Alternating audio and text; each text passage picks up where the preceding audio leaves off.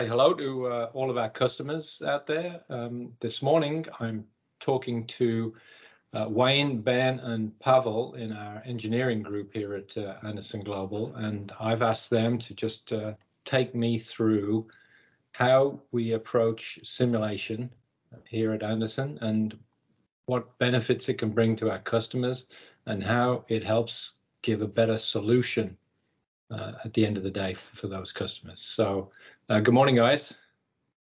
Morning, Mick. Morning, Mick. Let's go and dig into some details. So yes, going to the beginning, getting more in depth on the casting development. Like I mentioned before, we start with a DFM, design for manufacturing, which is done by our engineering manager.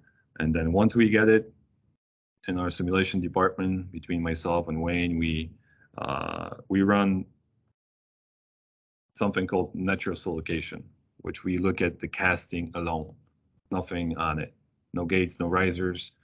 And what that does is basically shows us the solidification pattern of this casting. And based on how that solidification pattern looks, we will choose an initial orientation for our first full shot. Okay, and that solidification pattern is probably driven, I'm guessing, by the geometries, the wall thicknesses. 100%. Yep, it's basically geometry of the casting, and the wall thickness is really what it comes down to. Yeah. Thinner walls solidify quicker, thicker take a longer time, and there's of course gravity factor involved. Okay, and the color coding that we're looking at there is telling me what? Solidification time. Okay. Yep. So blue, dark blue is faster. As it starts getting green, that's the last to solidify.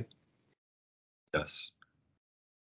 And right off the get-go on this casting, you can see the heavy sections here, which are between the ports of this manifold, down to that wall right there.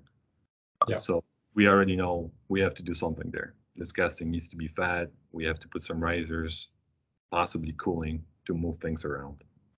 Okay. We have like an initial design for manufactured part. A lot of times we'll start off with the casting completely from the customer, the way that it comes in. And as we run these natural solidifications up front, it gives us a very quick indication of changes that we'll have to make to the casting, and that's part of the design for manufacturing process.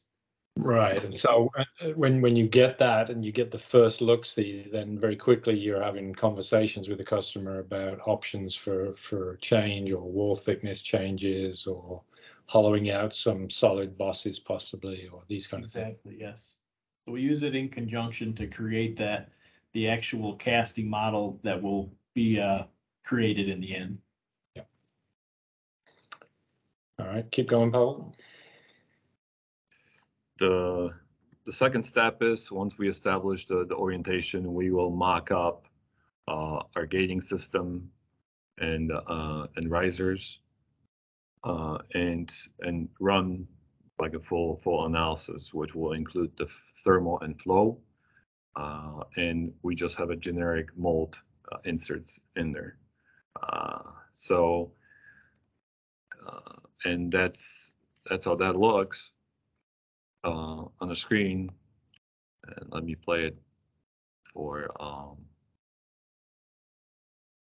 you.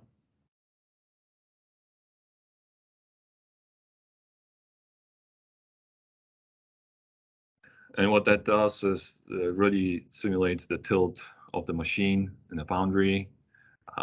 We can control the timing on pretty much all of it, which obviously faster tilt will be usually faster fill of the mold based on a gating system. So this mimics what the machine does in the foundry.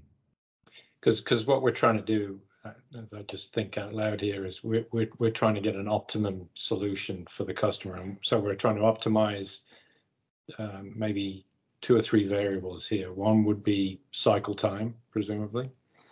One would be material yield, And then another would be the quality of the casting. I think that's probably all three, right?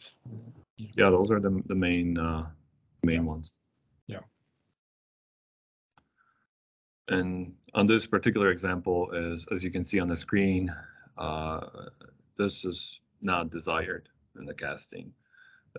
Their excessive velocities here, close to 100 centimeters a second. You can see this flow is kind of turbulent, and it's something that is not desirable. So based just on really without even looking at the silication pattern, because we already have an idea from natural silication what it looks like, we kind of know most likely this is not going to work. Okay.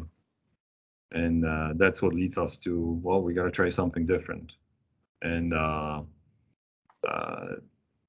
idea that popped is, well, we can try a direct pour, which is connecting gates and pouring directly into a casting instead of having like a runner on the side. These are very short runners here with some risers to feed it, and we try that. So the purple are risers. Correct. So here I don't have to play the whole video, but I can just show different steps at different timestamp of this tilt.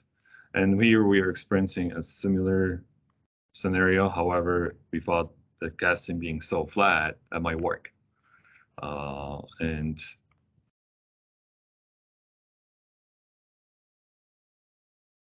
But again, that's something that we work with the customer. That's we don't typically make a decision that, hey, this is what we want to do, or sometimes we do, but it's more of a working back and forth with the customer, and saying, hey, what do you think? They are the guys that are, our customers, and they're going to use the tool. So we definitely like to have input from our customers too. Yeah, this specific one, this customer had requested the direct pour because of the benefits.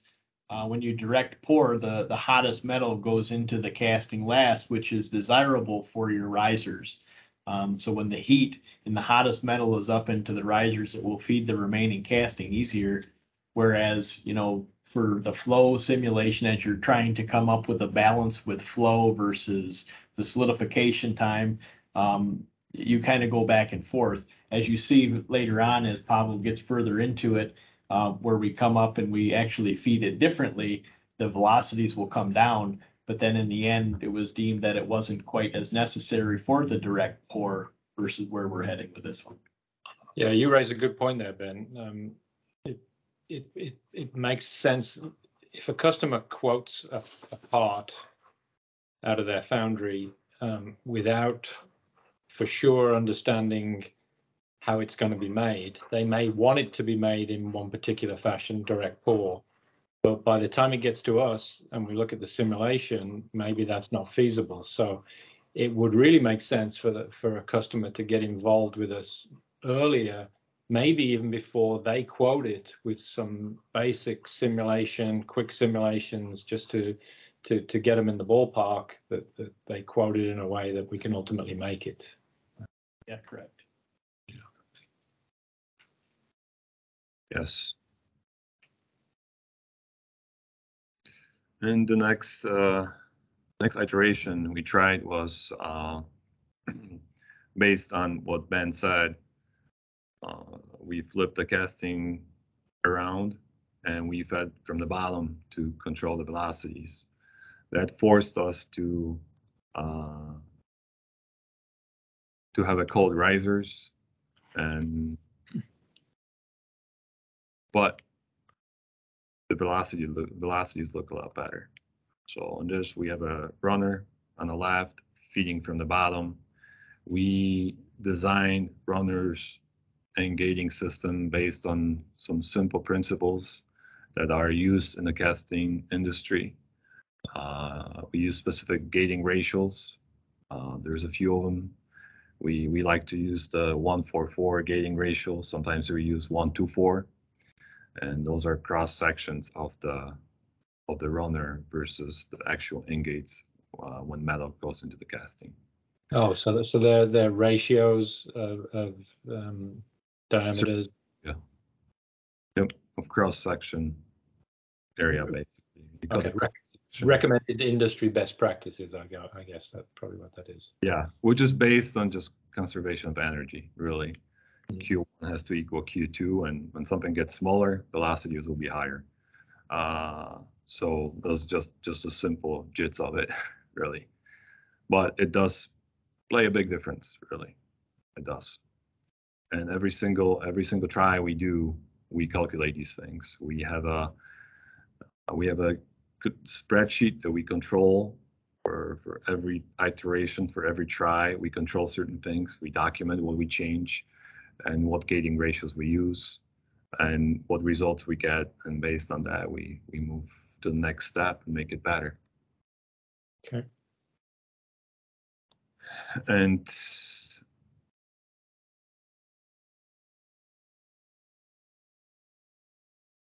on this one, velocities look much better. You're going to show us oh, here we go. Yep, it's playing right now. So that's high velocity down the runner, but we're not concerned with that. We're concerned with velocities inside the body of the casting, aren't we? Yes, when the metal enters the casting shape, that's really where you don't want velocities to exceed 50 centimeters a second. And that is just kind of a magic number that I believe it's from John Campbell. I believe a British, very known casting individual, wrote a very detailed book on casting processes, and that's kind of became an industry standard. It's not a magic number. Sometimes you can achieve these velocities, and we have to work with what we got, but it's something that became like a reference point, and it proved to work well. Yeah, guidelines, I guess. Yes. Yep. So you see here, we don't see any excessive velocities when you look at the scale. About 50 just here at the gate, and those are staying quite nice, below 50, which is what we want. One thing here to point out that advantage of using a simulation software is on this particular setup, we experience metal stalling, meaning because how it was entering and transitioning from this part of the casting here into the front, it just kind of stalled for a moment, which is not good. And we were able to capture that with the simulation. So that's going to cause us to do something different? Yes, and that's how we go to another iteration, which we added another runner, and that was due to really the cold shot predictions on this end. Not necessarily stalling yet. We knew that was an issue, but we wanted to rule out our cold shot predictions on this end, because as you can see, metal had to travel all the way from here through a single runner into the casting, and this riser kind of became pretty cold and not doing the greatest job of feeding the casting. So we had some concerns. So we added a second runner, and that's what this is. Yeah. Okay, that allowed a hotter metal get into here. But then that's where we engage with the customer and talk with them, work with them, show them our concerns, got their input. Now, if I'm a customer, I'm going to give you input. Now I've got all that gating that I've got to cut off. I've got 2 cups I've got to feed into. You guys are killing me. It's going to cost me more. Yeah, that was actually the issue on this project where customer approached us and said, hey, we quoted this for one operator, and you got 2 port cups, which we don't feel comfortable. One, it's a very large port cup. I can't remember exactly what the shot was, but it was like 25 pounds or more. And I'm like, well, we can work through it, you know, and that's what we did. As we tried the double runner just to rule out the cold shot predictions here, and that helped. But then the next step was for us to redesign the runner system based on our ratios. We kept the ratios that we wanted, 1:4:4, increased the ingate sizes, the runner size, to get that metal in there in a specific time, so it was still hot, and got a one big port cup. Here you can see. On this one also, you'll notice where you flipped the casting back over, right? Yes. Flipped it 180 degrees, and that was to eliminate that stall that you were discussing earlier and allow that hot metal to get up there faster. In addition, there was plenty of casting modifications. As you can see, if you were to get closer in there, it's a more uniform wall thickness over the casting on the internal shape. So we removed some material, which helps as well. Which ultimately lowers the cost for the customer there to make each one. So you would have thought going more near net would actually be more difficult, but in this case, I think you're saying more near net has given more uniform wall thickness, and it's going to actually be more castable than the costlier design, which had more metal in it. Correct. Yep. That's always better. Uniform wall thicknesses is something that's very desired in pretty much any casting process. If I'm your customer, I'm beginning to feel better now. Because you're lowering my costs. So it's good. And one advantage also here was, I'd say many customers like to have a show face in the drag, meaning the face that's going to be shown wherever it's mounted on an engine, in this case on an engine being a manifold. They like to have it in drag, as the quality of metal is better. That's just a typical rule of thumb. It doesn't always work out, but that's something that pretty much people want. So just explain to me, what do you mean by show face, and then by the word drag? What do you mean? Sure. Drag refers to a lower half in the mold. Cope is the upper half of the mold. And as the metal enters the cavity, typically it hits the lower half first. And especially in like a static pores. This is a tilt pore, so as you imagine this tilting, it kind of starts hitting the upper, but if this was a static, it would fill the drag first, the lower half, which, you know, when you imagine the parting line being here through the center, this will be a drag half at the bottom. Okay. So this was also an advantage and point for flipping this casting. Mm-hmm. The velocities look really good on this setup. We struggled feeding the heavy sections of this.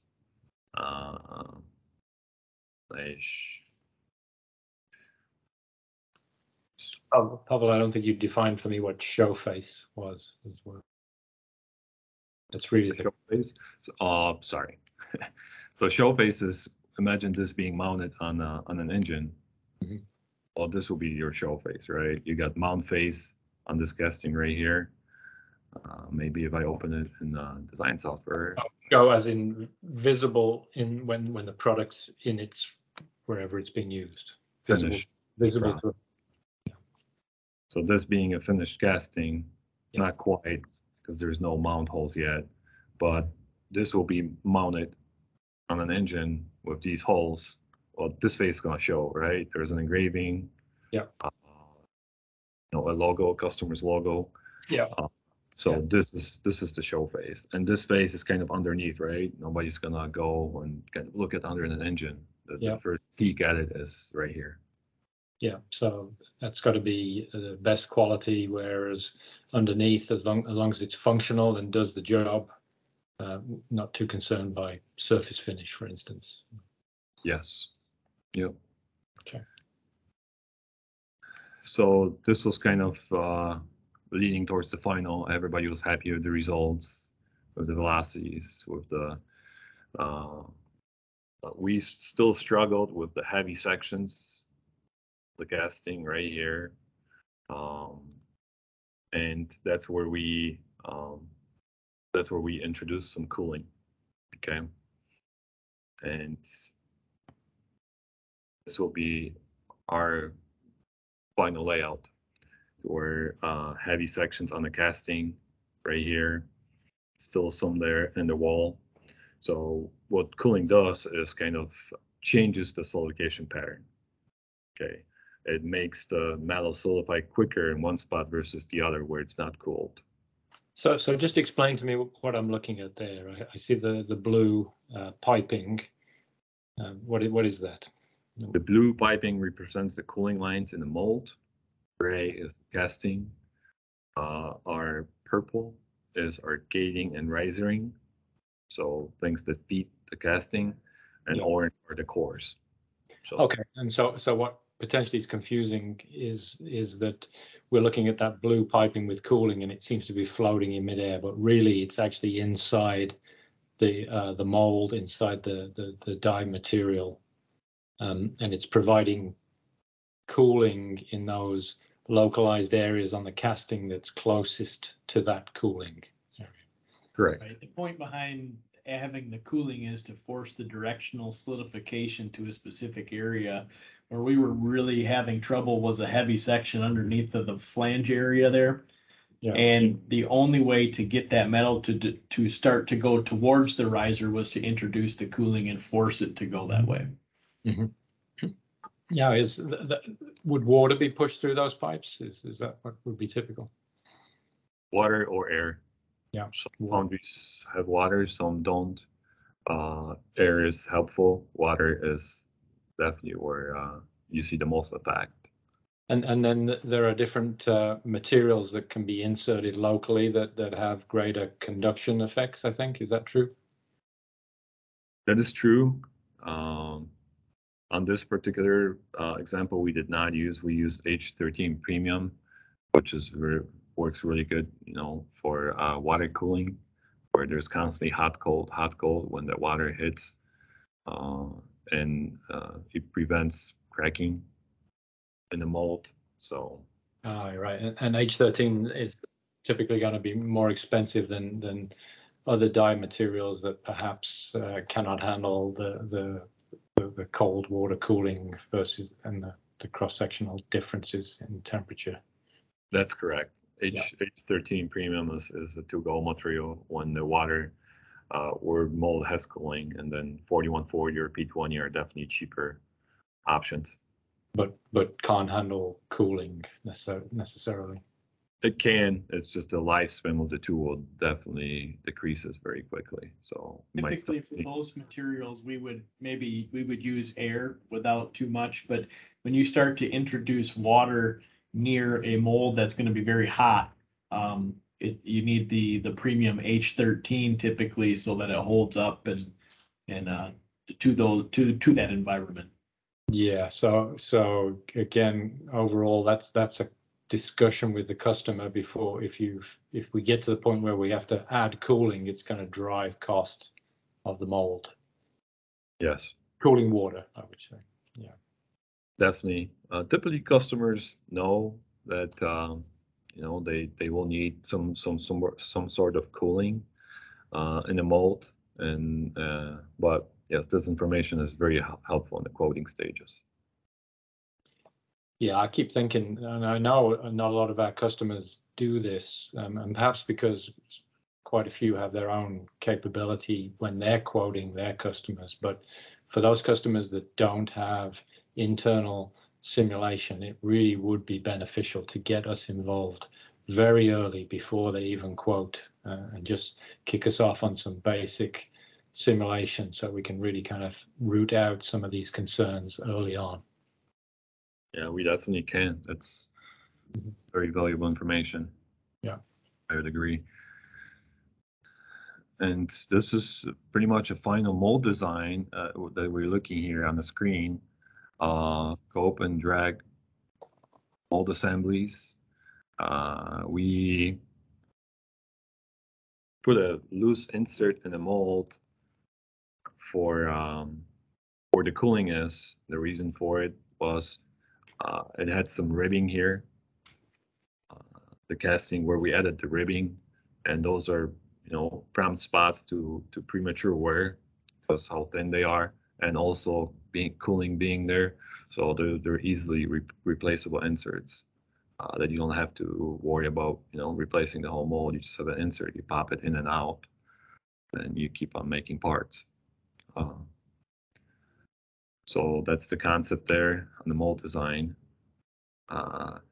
As far as simulation, before we wrap project up completely, we run one final simulation with all the components. So that being said, we relieve, or on more intricate castings, we try to keep a consistent thickness of the mold, and that is for mold distortion purposes. So mold stays flat. Bigger the mold, thicker the section will be, and different heat transfer between the casting and the mold. So basically that's how heat is being transferred from hot metal into the mold. If we left this mold thick across like that, it'll be sucking heat from that metal quicker. So to just do a final check, we'll strip down these components like ejector pins and posts and just use the casting or the gating system cores, upper and lower insert, open drag, and run one final simulation of all the components in there. And that kind of, at that point, we can do one final analysis of everything. Velocities, solidification pattern with the cooling cycle times, upper and lower have mold temperatures that, of course, there's a range that is desired. You don't want to run the mold in 200 or 1,000 degrees. There's a range usually between 650 and 850 Fahrenheit to where people like to run these tools. So we assure that there's no hot spots in the mold and those temperatures are not exceeding, or it's not hot enough. And that is also an option where the casting is small and not enough heat is being put into the mold from every shot, and the mold loses heat at that point. So we can do all these analysis and predict it up front. So when it gets to the foundry, there's no issues. All right, thanks a lot. Thank you. Thank you.